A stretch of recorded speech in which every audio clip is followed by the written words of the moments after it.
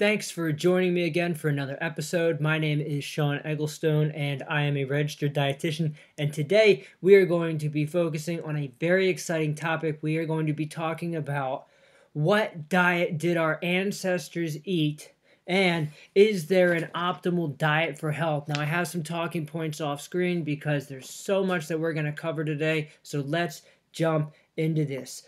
Our story starts around 20 million years ago with the rise of the apes. Now, from around 20 million years ago to around 5 million years ago is really when there weren't any humans. It was just apes, and they eat a diet that is 95% vegetarian with 5% of its calories coming from insects. Now, it wasn't until around 5 million years ago that we see the rise of the hominid, meaning basically our current genus. Now, the first hominids were the Ardipithecus and the Australopithecus, and they were around 5 million years ago to around 2 million years ago.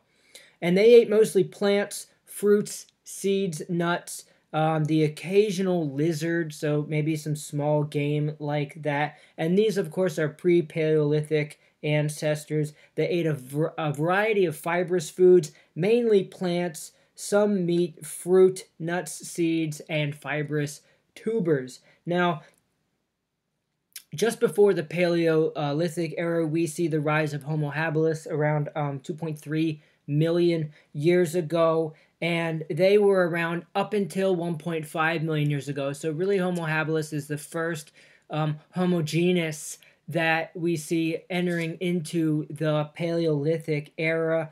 We see a cooling of the environment, a change in their landscape, and so some new feeding strategies needed to take place, and that's why we think they started to eat meat. But what did Homo habilis consume? They were mainly vegetarian, but they did consume some meat. Their diet was more closely related to Australopithecus than it was to Homo erectus, and that's what we see around 2 million years ago is Homo erectus.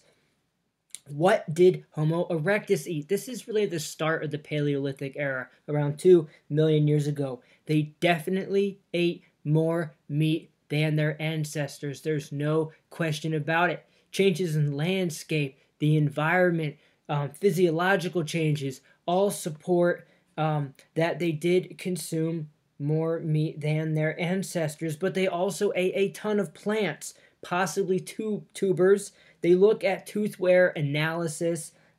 We know that their diet was broad and diverse. It wasn't limited to only meat. Now, it was unlikely that their diet was high in meat because with a meat-centered diet, the water intake demands would have been way too high than what would have been provided in the plains of Africa.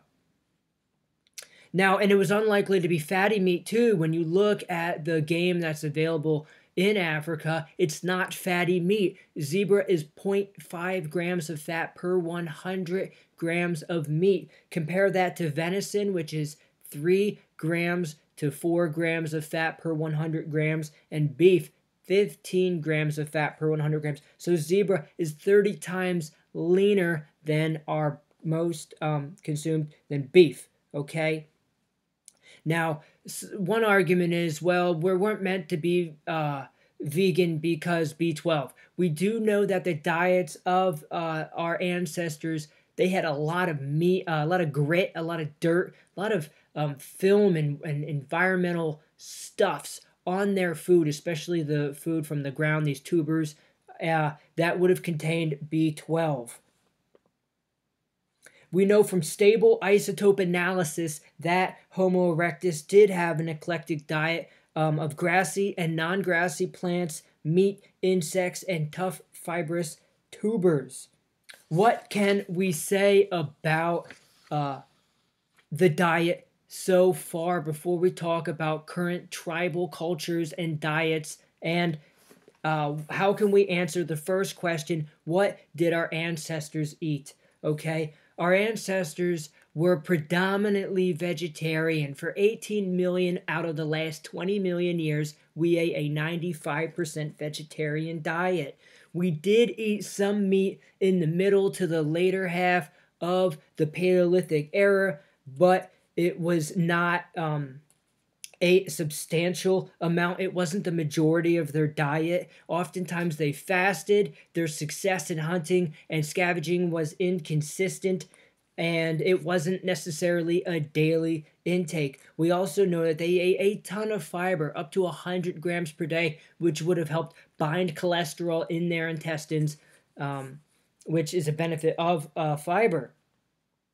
We'd also note that there were physiological changes that occurred. It may have been the result of less grassy intake and fiber intake, and not necessarily because of their meat intake. But we do see in their physiology that they retain most of what makes them vegetarian, okay? I have a list here. Where's my list? Now, when we look at their physiology, again, they resemble more of an herbivore or an omnivore physiology than they do of a carnivore physiology. They recycle cholesterol, which is cholesterol is a compound that's absolutely essential in our cell membranes, and because our predecessors, the apes, didn't consume any cholesterol because they were predominantly vegetarian, we have a really good way to recycle cholesterol. Our jaws move side to side, just like our ancestors, which imply that we did a lot of grinding with fibrous plant foods, unlike carnivores whose jaws do not go side to side. They don't have the mobility in the temporomandibular joint. Our vision and our fingers we can pick up colors, we can look at fruit, we can see things that are in season, and we're great at picking them. We're very slow. So there's a lot of physiological components of our ancestors that really made them better herbivores than they were carnivores.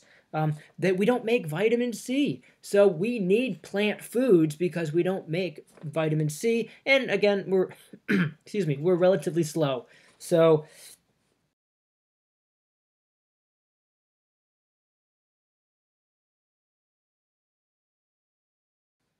maybe if we look at our modern tribal cultures, we can get a better answer to the second question, which is what is the optimal diet? Because we know that our ancestors were predominantly vegetarian, a little bit of meat towards the last 2 million years, but again, a diet centered around whole plant foods.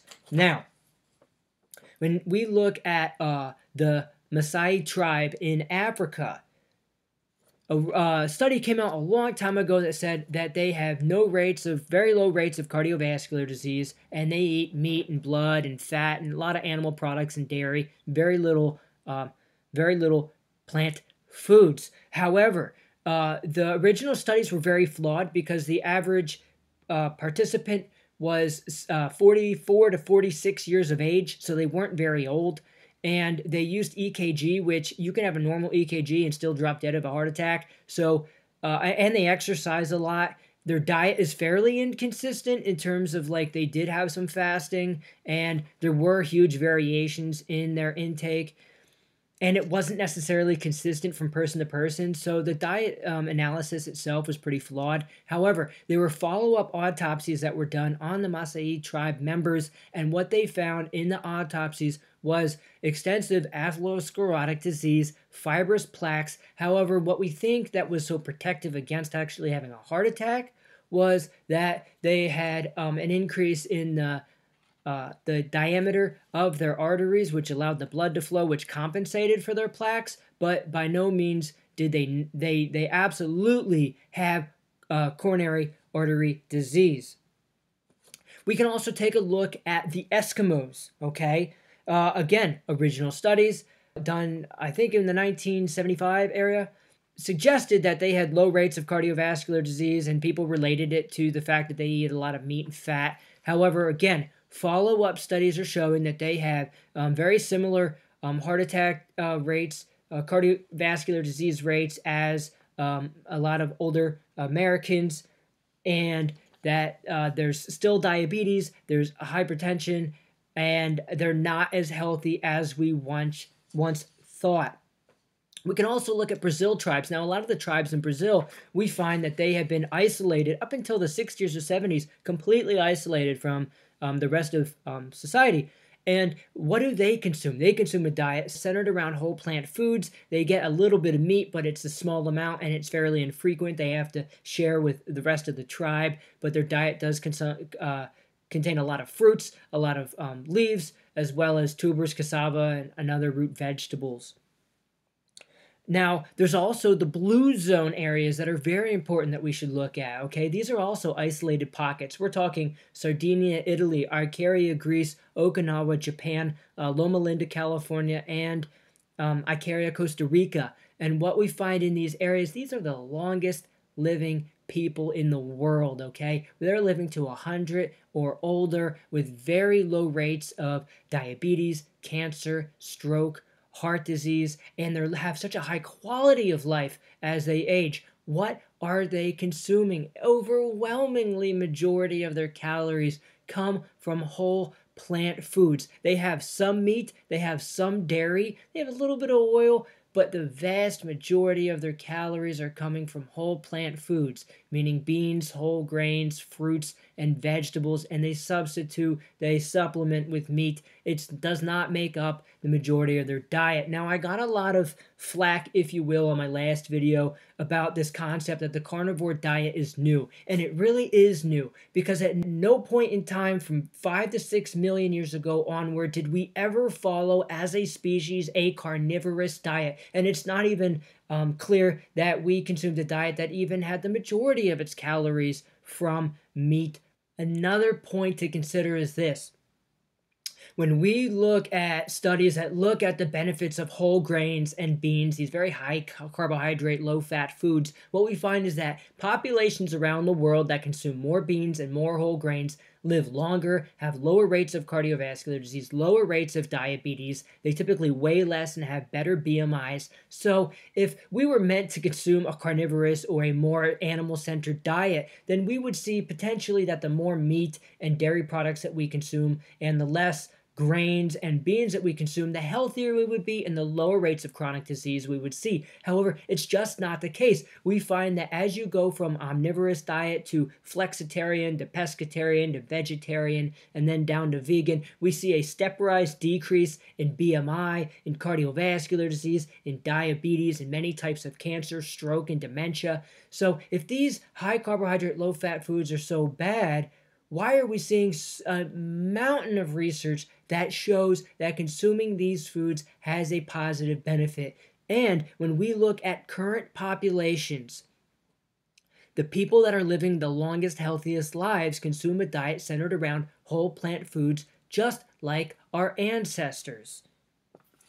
And of course, the majority of organizations today, we're talking Harvard, UC Davis, American College of Cardiology, major organizations nationwide and worldwide are showing and supporting the need for a diet centered around whole plant foods with less refined carbohydrates such as white flour, less sugar, less oil, less meat, and more whole grains, beans, fruits, vegetables, and nuts and seeds. So we're just not seeing in our history that we followed a carnivorous diet. We're not seeing the support today that suggests that carnivorous diets or meat-centered diets or paleo diets are more beneficial.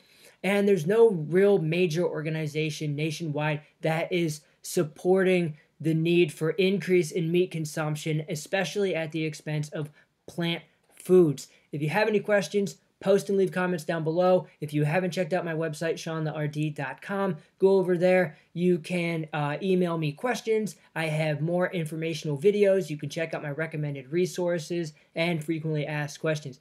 Thanks, guys, for watching. Cheers.